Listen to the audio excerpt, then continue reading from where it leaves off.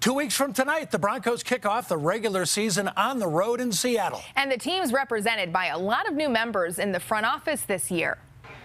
Michael Spencer at the View House, getting all set for Xfinity Monday Live. Michael, we got to meet the team's new president.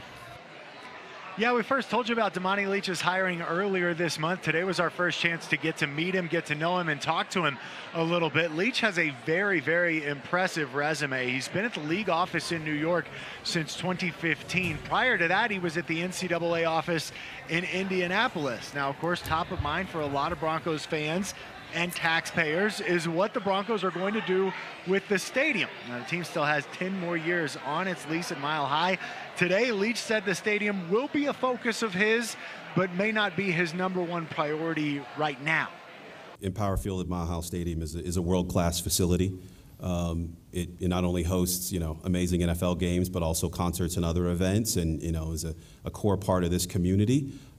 There are a number of things that I'll be looking at as I take over in this organization. Obviously, this stadium is one of them. On day one, I don't have any proclamations to make, but it's certainly something I'll be evaluating.